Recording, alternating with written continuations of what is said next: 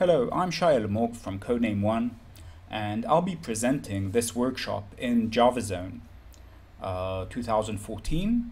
Hopefully, the internet at large would find this interesting as well. So, if you want to learn about the basics of building a simple internet-based Codename One application, hopefully this will teach you a thing or two. So I'll briefly talk about who I am, just to cover the basics. I'm obviously the co-founder of Codename One. I've been in this industry for quite a while now, worked with practically everyone that's interesting in mobile, and have been with Sun Microsystems as a consultant since the 90s practically. I'm very deeply involved in Java and the Java community. I've been working on VMs and everything for a very long while. So let's talk a bit about mobile and devices first, then we'll move on to the actual meat and potatoes of this presentation. So the first thing when we talk about Codename One that we get from people is, why aren't you using existing technologies? Why not just go with Swing, JavaFX, or something like that we're already familiar with? Why build something completely different? Why is mobile so different? Well, these are the core issues with mobile that make it completely different when compared to pretty much anything else out there, whether it's web or desktop. Now you can take technologies built for web or desktop and make some adaptations, but it's difficult. And I've condensed it into the top 5 things that I think are really different about mobile, and I'll go into them more in depth in the following slides. So the first thing is the density, the amount of pixels you can cram into a screen. It is not only much higher for devices, it's ridiculously variant between devices. There's certificates, which is code signing, and provisioning, which is a whole level of complexity. There's changes, which is there's lots of changes on devices going on all the time. And keeping up with that is a whole order of magnitude different from keeping up with changes that go on the desktop. iOS builds require a Mac. Windows Phone builds require a Windows machine. This starts becoming a problem if you want to target multiple devices. You need a Mac or you need a Windows machine, depending on if you want to target Windows Phone. And sometimes even having a Mac isn't really practical if you're in a corporate environment, at least some corporate environments. And the last, but not least, is the issue of size, the size of distribution and performance. Now, a lot of us look at these machines and they think, wow, they're really, really powerful, or they have a lot of capacity. But this isn't remotely close to the things we have on the desktop. And so keeping the size of an application small is crucial. Normally with Java, we can rely on things like JITs to optimize considerably and do a lot of things that we wouldn't be able to achieve normally, and that way enjoy a much smaller distribution size. We can also dynamically download classes and things like that. With mobile applications, you're not allowed to download code because that would obviously pose a security risk that you're circumventing the security aspects that are given in the app stores. And you're also not allowed to dynamically change code, which is what's required in order to implement a JIT. So the only option when working with Java is to compile it ahead of time or use an interpreter, the last of which isn't really practical in terms of performance. So let's go a bit deeper into some of these. The issue of DPI is a lot more, far more complex than what people normally would characterize.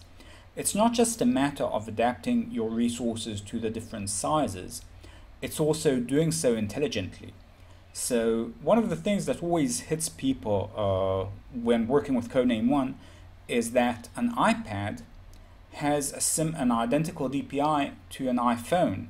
So if I have an iPad 3 device or a Retina iPad and a Retina iPhone, they would both share the same DPI. So if you look at the images here in these two applications, which are really the exact same application, one of them running on a phone and one of them running on a tablet. When they run on the tablet, the same picture takes up far less space than it would when running on the tablet. The exact same space. So the thing is that we want to use the additional space. We don't want the tablet to just have a larger version of the same UI. We want it to contain more information. So we need to build our applications in such a way so it adapts, it actually changes the way it lays out things in order to fit in a tablet. And this is demonstrated very well in this demo, the Social Blue demo. But it's also demonstrated in many of our applications, and it's crucial to use DPI in that way and not try to circumvent it by just enlarging the user interface for the device. The variation is huge. If we look at something like an iPhone 5 and an iPhone 3GS, the difference is exactly double in terms of resolution, which really means 4 times the amount of pixels. For instance, 640 pixels for width versus 320 on the iPhone 3. And if you look at Android devices, the variation is much larger. We're talking the number of dots per inch changing between 100 and so dots per inch, all the way up to over 500 dots per inch, which is a huge resolution. So we need to really use the UI, and we need every pixel to matter. We have to have the UI stretch all the way through, so we can't code to a specific resolution. This is a really big problem for some designers. Now, certificates and provisioning is something I'm going to skim over. And the reason I'm going to skim over is because we have a tutorial about that, and because I can spend time, the entire 2 hours, just talking about this particular thing. And it's just difficult. Every operating system needs its own signing process. iOS also needs a provisioning profile for every deployment. It's a pain. It's difficult to deploy applications to devices. Apple actually requires that you pay them $100 before you run an application on your own device. You can't literally, even in Xcode, even natively, you can't literally press play in their IDE Xcode and have your application run on the device that you own. It's just, you have to pay them that $99 per year and get a certificate and go through this process. It's painful. Now, I mentioned changes and I glossed a bit over it. I said there's lots of superficial changes. A great example here is iPhone 5, which Apple announced, and 14 days later it was already in the stores being bought by people.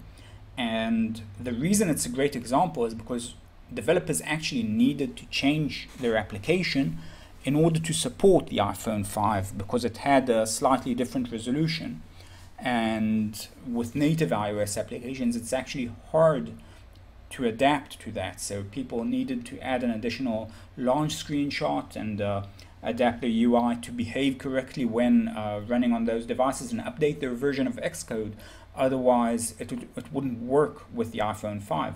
So all of these things needed to be done in a window of 14 days, which is pretty difficult to begin with, just finding out what you need to do in order to support that device.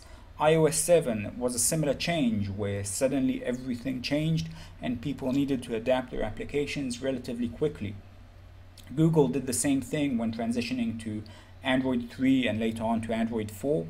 And they keep doing that. They completely changed the runtime recently and completely changed a lot of the behaviors in the rendering engine of Android. So this goes on all the time. It's a constant fingers to the pulse of the industry that you need to keep in place. And it's really difficult if your profession isn't mobile application development. So where do we step in? Well, Codename One is first and foremost an open source project that allows Java to run on all devices.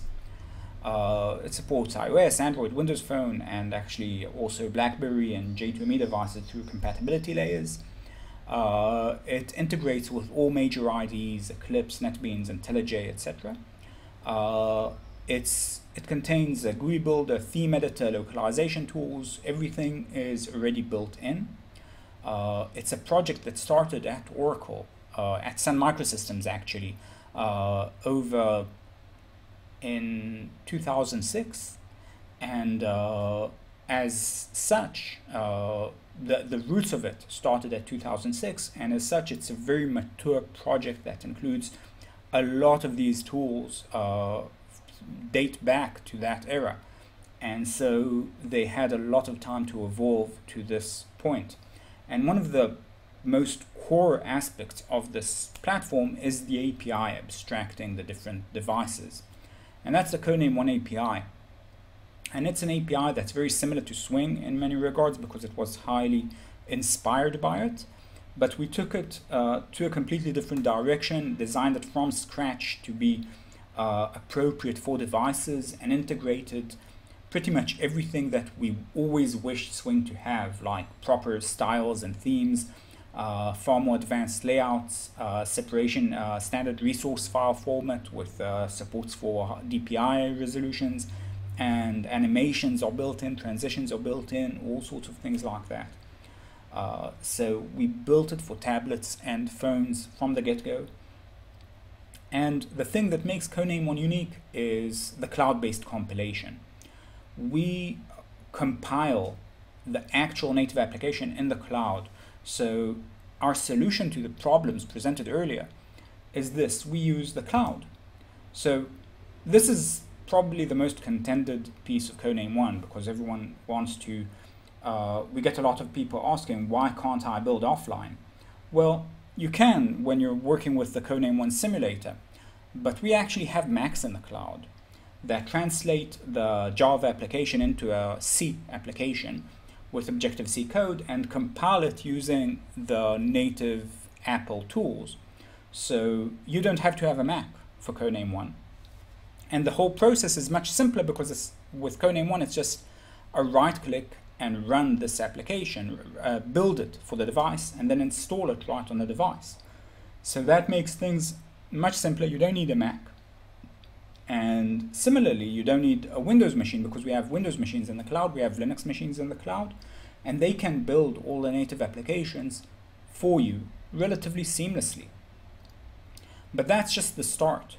The cloud allows us to incorporate the changes really quickly. So when the iPhone 5 came out, we could instantly change the servers as needed. So only we at Codename One needed to actually study the things that need to be done in order to support iPhone 5. We implemented all of that in the servers, and for developers it was just an issue of sending a new build and bam, your iPhone 5 compatible before the device even launched. And that's really cool. That allows us to actually build things faster and adapt to new standards quickly without complicating the issue for our developers. We make these things very seamless when new things come out. Your source code isn't sent to the cloud, only the jar files are sent to the cloud. And you know, one of the things that we get a lot is, well, what if you forgot something? What if some functionality isn't yet available in Codename One? Well, you can have native interfaces and invoke native Objective-C code, native Dalvik code, etc., and just call directly into the underlying operating system and do whatever you want there. So we also give you full control in case you reach a point where we haven't addressed at this point in time yet. So this sort of solves the whole process, and our goal with Codename One was to make Codename One act like as easily as a desktop development environment where you just press play and things work. Obviously there's the complexities of mobile devices, the reality of the field, and that is why we need the help of the cloud in order to solve this issue. So soon in the next segment, I'll talk about the application that we'll build and how this actually translates into code and into building an application.